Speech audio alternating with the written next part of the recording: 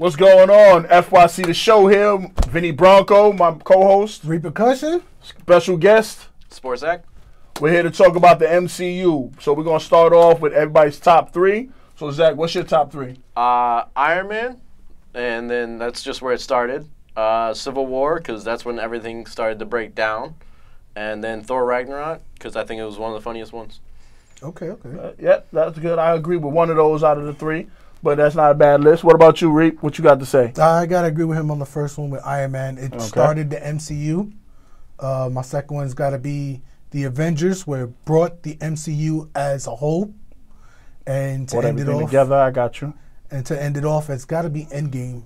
The way they ended off the whole saga. It was 23 movies that was, I mean, yeah, they had Rocky Road, but it was, to me, it was amazing for all of that to come to an end like that. I got you. My personal top three would be Captain America, Winter Soldier, of course. Guardians of the Galaxy, Volume 1. And I got to agree with you on Thor Ragnarok being one of the funniest ones, period. That's my top three. Now, I picked Civil War. I said Civil War. I picked Winter Soldier. Now. He agrees with me I now. picked Winter Soldier because there were scenes in that, like, oh my God, the elevator scene. One of my favorite scenes. Anybody want to get off? Before we get started, does anyone want to get out? I'd have got off. I don't know about amazing. y'all, but I would have got off. I don't know. First Bucky and Cap versus Iron Man was one of the best fights for me. Seeing those. Yeah, that's Civil War. Yeah. But they jumped him. And then he won afterwards. Cap could have beat him by himself. They didn't have to jump him. I don't know. Iron Man was kicking his butt. Yeah, Iron Man really did. He was After he analyzed him for a little while. But unfortunately, Captain America could do this all day. Hey, that shield's not yours. And he left it.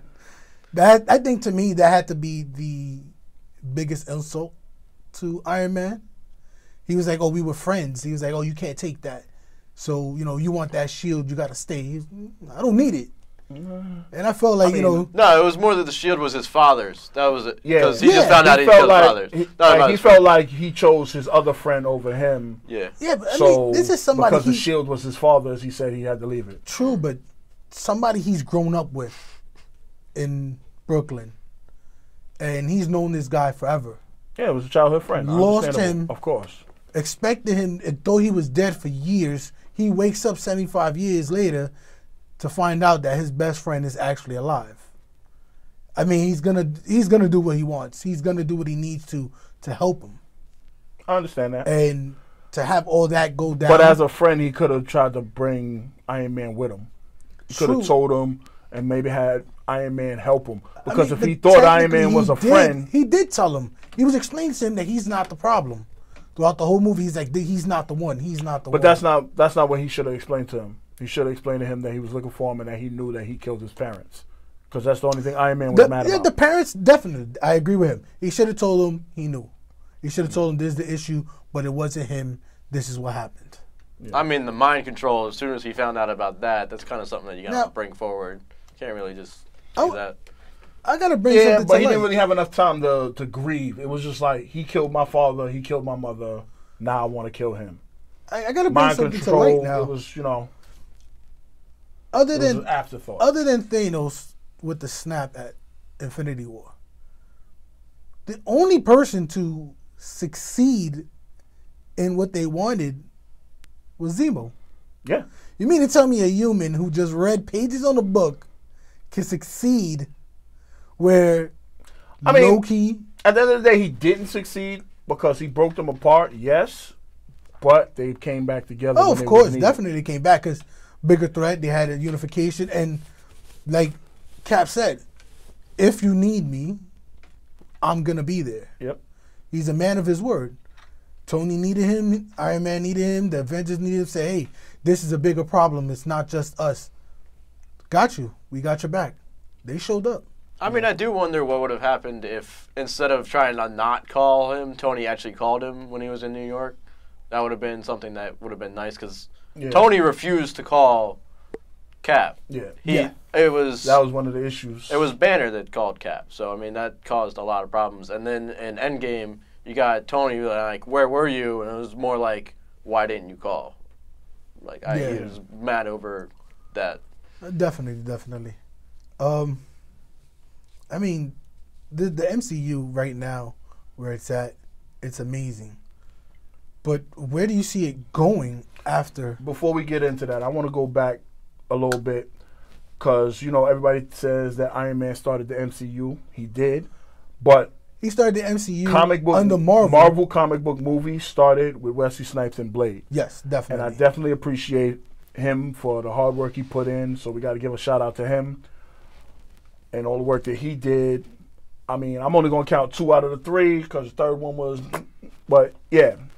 No, definitely. Blade was one that, to this day, I still like. I like you said, Especially the first one. The first one, definitely. I can watch the first one as many times over and over Definitely. again. It's one, and also it was one of the first comic book movies that was rated R. Yep. Not Deadpool, but a lot of people forget that Blade is a comic Marvel book- comic book character. Comic book character. So yep. that was one thing that when I was growing up as a kid, I watched it more as a vampire movie. I never saw that it was a Marvel movie until I was playing a video game called Marvel Ultimate Alliance when Blade was featured into it.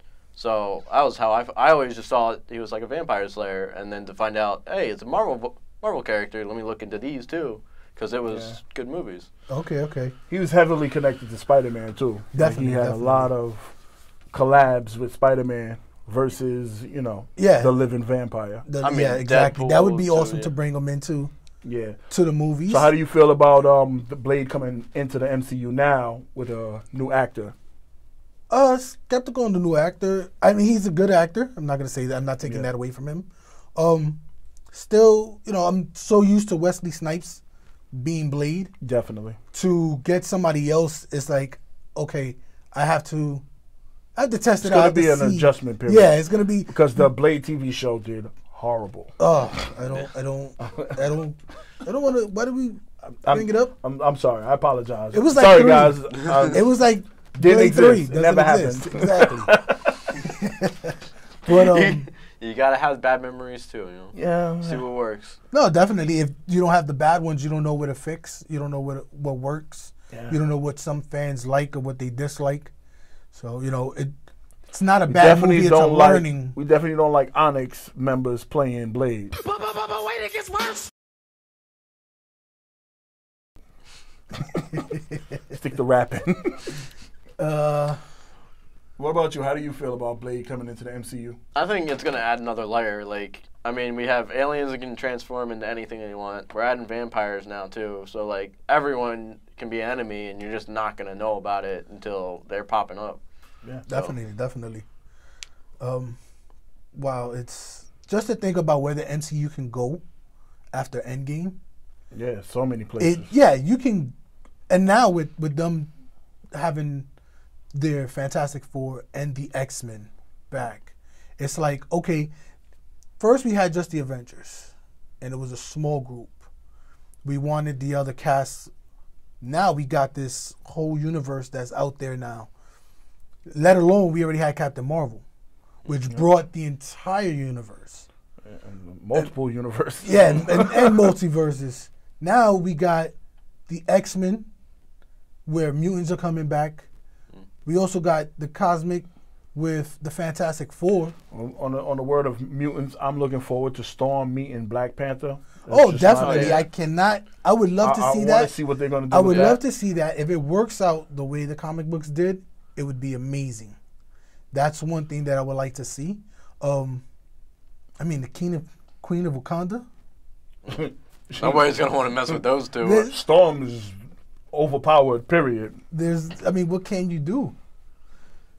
With Definitely. the way the MCU is brought up, with the way they're doing things, the only place I can think they can go with the way Endgame ended and the scene, the post-credit scene from Far From Home, I can only see one way. Maybe you guys agree or not. Galactus. I can see a cosmic force coming. Galactus, I Silver feel like Surfer. if they bring up Galactus, they're gonna have to bring up Silver Surfer, of course, but they're also gonna need the Fantastic Four to be introduced. Yeah, and with the Fantastic Four, it comes to one of the TV shows that they announced, She-Hulk. She-Hulk is going to be amazing. You got to think about it. We already got Banner. We had the Hulk. We got Professor Hulk. And now we're getting She-Hulk. And I'm wondering if Banner is gonna do some starring in the She-Hulk, because he should definitely pop Oh, up. definitely, Yeah, definitely. definitely. Even That's if, how she got her powers. yeah, even if it's just through the blood transfusion, Yep. that alone would break everything that everyone expected. Well, the thing is, he's now Professor Hulk, so if he's doing a blood transfusion now, he's doing it knowingly that he's creating She-Hulk. The thing, like... Yeah, definitely. Like, where do you see the MCU going? The problem is like right now they're framing it that they can only go towards Galactus. That's why I'm thinking that there's going to be someone behind Galactus. I mean, Galactus is kind of just one way, always going to, I'm eating this planet, I'm destroying, doing whatever like that. For me, with Fantastic Four, Doctor Doom is beyond the biggest character that's a villain in that sense. Like, Thanos Definitely. is Thanos, but Doctor Doom, he's destroyed the world in his own timelines too. I think he's going to be a background villain for a little bit, Yeah. but he's going to be...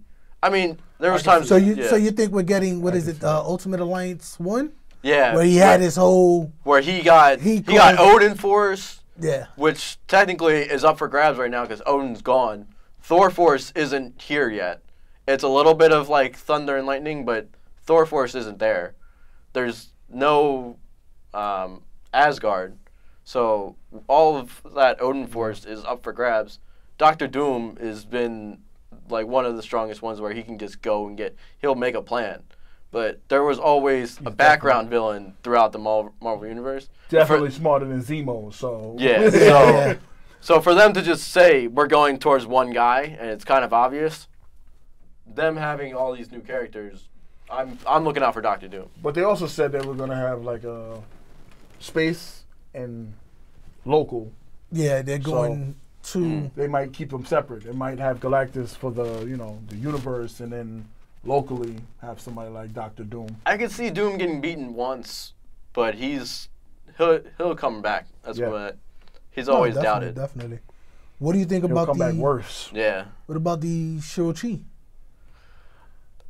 I haven't researched him yet. I feel like they're going to use him to introduce the Mandarin if they decide to bring the real Mandarin out. Well, not the one from Iron Man. I don't know if you guys seen it, but there's a Marvel short on the Mandarin. If you didn't get to see it, the Austin Powers so-called, hey, you're missing a Mojo actor, he's in jail for, doing everything he did. And this so-called reporter attorney comes in to speak to him and ask questions. He kills the guards that are in the room and tells them, for you impersonating the Mandarin, you have to pay. And he said, oh, please don't kill me. And he's there like, oh, I'm going to die. He's scared. He goes, I'm not going to do it. I'm taking you to him. He's going to do it. So the short brings, they fixing their Iron Man 3, where they had an actor for the Mandarin, with there's a real Mandarin and you're going to go to him. We're bringing you to him. So I think if it's going to start off, if Shang-Chi does do that, and it's not going to be the main focus, they're going to start off with bringing that guy to the real Mandarin. And we'll get to see the original I feel like rings. That was one of the most disappointing moments I had in any Iron Man movie. When he turned out to be, and I'm like, oh my God, I thought it was going to be the actual Mandarin. Yeah, there were two things I didn't like about Iron Man 3. One was the Mandarin. The other one was Pepper was injected with the formula? Yeah, where the reason was Tony, and when he got that out, that removed that burnt up the shrapnel that was going for his heart. So I felt, I was disappointed. I was like, wow, this is not what I expected. I expected something different. And then we got a Brad Pitt looking like behind the scenes, like, oh, I was the one who was behind the Mandarin. I was like, Yeah. you gotta be kidding me. Yeah. What was weird for me is like all of these guys can just heal up immediately from any injury, and then it's just like, no, one blast is they're all dead. I'm like, you have an army of all of these unkillable people, and you're just gonna be like, nah, he got him now. Iron Man's gonna clear them all up now. Definitely. What I found from Iron Man, I mean, if you remember Iron Man 3, he destroyed all his suits. Yes, he did. Everything. What was it? From Iron Man 3 to Ultron, he's got like another 100-something suits. I mean, I don't know if you paid attention to comic books, but Tony was a bit of a hoarder. He would make suits and just put them in storage. I mean, from the but my time thing period, is, like, he wiped out his whole... Yeah, but look at, like he said, the time period the time between from Avengers that to that. it was, he had, Yeah. What was it, 59? 69. What was the last one? I don't remember. He had good 50, 60 suits. I know the... But yeah, what he was had... it? Mach... I don't remember. 68? 68? Yeah. I think 68 was the whole 62, right? No. Something like that. But he had plenty of time to Yeah, yeah. rebuild No, most of definitely. those suits. Plus, he Especially already since had- it's not like he's sitting there building them himself. He got He's the little robot hand. Yeah, he's got Jarvis, and then once he creates one, he can use them to create another one. And then he had the Iron Legion. So, Definitely. that joint was, they were just making iron suits in a machine under his house. Pretty much. One thing that I saw, too, the kid from Iron Man 3, since we're on that, Yeah. they were saying that he wasn't part of the snap. So he actually aged 7 years.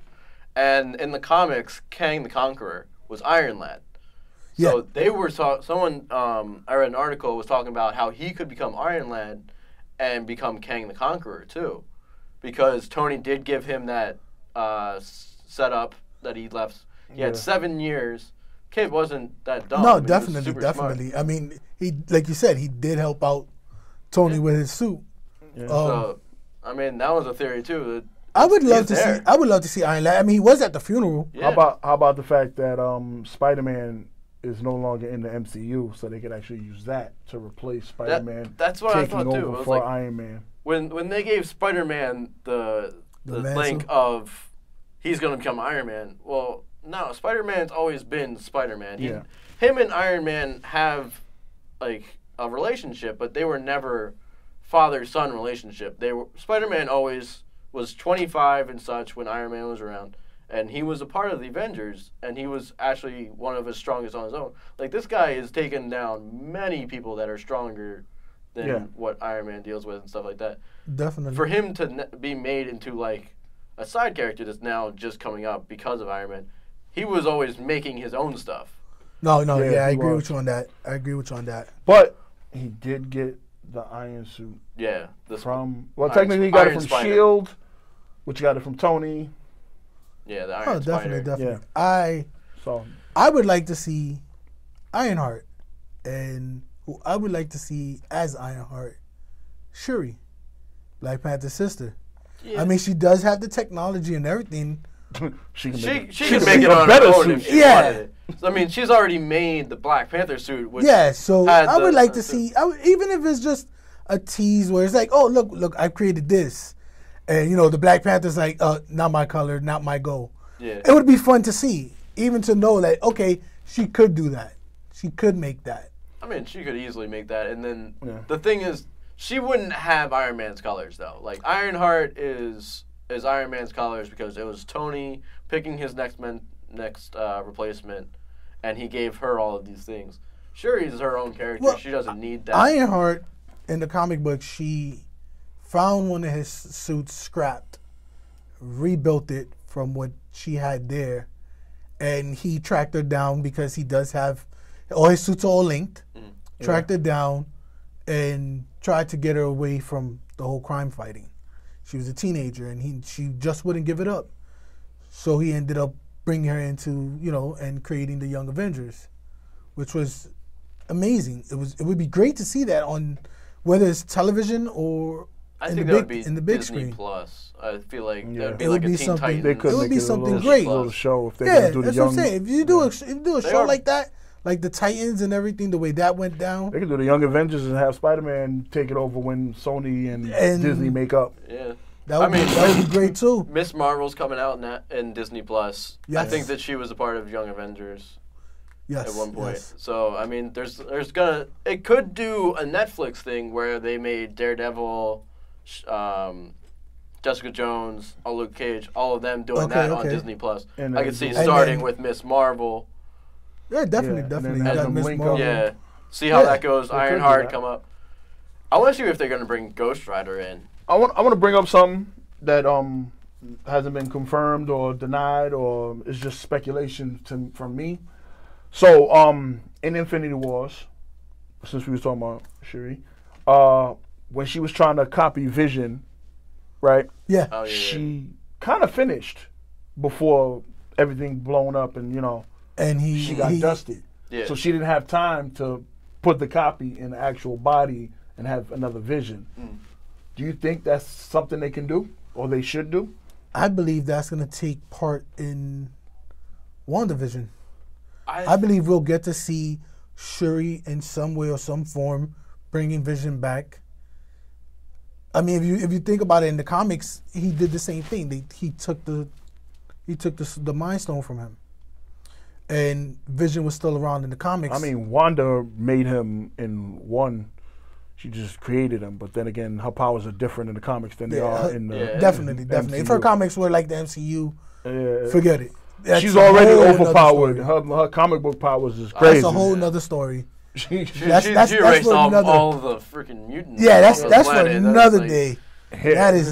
She's. If that's she's- the case, she'd bring back her brother and Vision, and they So- go drink tea. And I mean, Wanda's strongest person in MCU I don't right think. now. I don't she think. definitely is. She made Thanos cry. Like, I don't think in Sokovia they drink tea, but I, I'll leave that for another day.